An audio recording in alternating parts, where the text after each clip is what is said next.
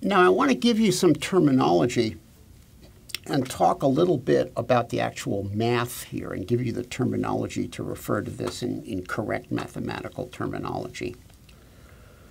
We said that in one dimension, the state vector is just a vector x. That is to say, is a single number, x. And that x, we said, was just a number, or as it's called in math, a real number. Now, what are the real numbers? The real numbers are every number you can think of. So certainly the integers are real numbers. Fractions, like 3/5, are also real numbers. Algebraic numbers, like the square root of 2, are also real numbers. Transcendental numbers, like pi, are also real numbers. In fact, everything you can think of is a real number. And the idea, and this is so deep in our consciousness that it's kind of burned into us, is that real numbers are exactly equivalent to points on the geometric one-dimensional line. So the point pi, which is 3.1 whatever, is equal to a point on that real number line. And the point minus pi, or minus pi over 2, is equal to another point on that real number line. And so the infinite line, infinite in both directions, is the geometric picture of the real numbers. Then we talked about two vectors, x, y, and we talked about how they represent a two-dimensional space. But this geometric construction is itself very interesting. The symbol for the real numbers, and you will be seeing this a lot, the symbol for the real numbers is this. It's an R with that funny double vertical part.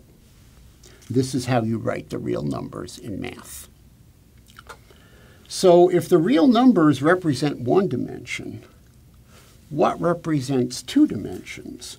Well, you have to have an x from R, and you have to have a y from R.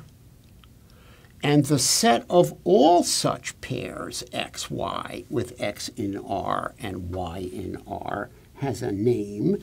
It's called R cross R, or R squared, or R2. Most mathematicians, in fact, refer to this as R2. So R2 is just, and this is a definition, R2 is just the set of all pairs xy, where x is in R and y is in R. The name for this was all the work of Descartes.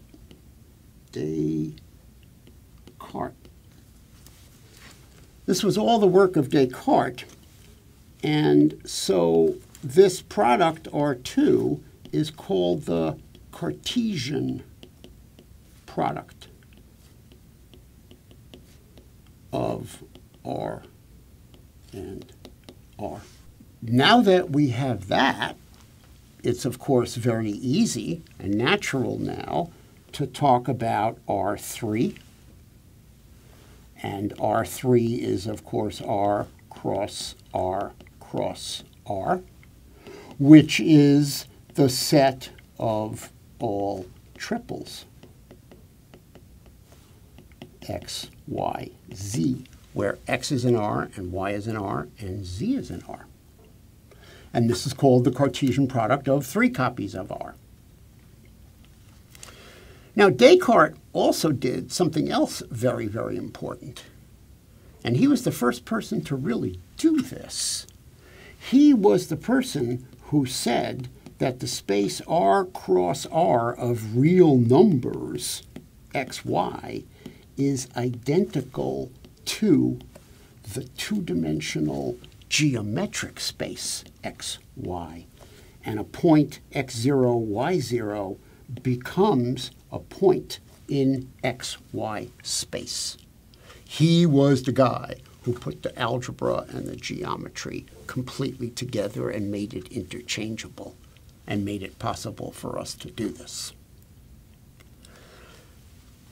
But then there's one other mathematical idea which is so important that we have to give a shout out to the guy, and the guy is Riemann.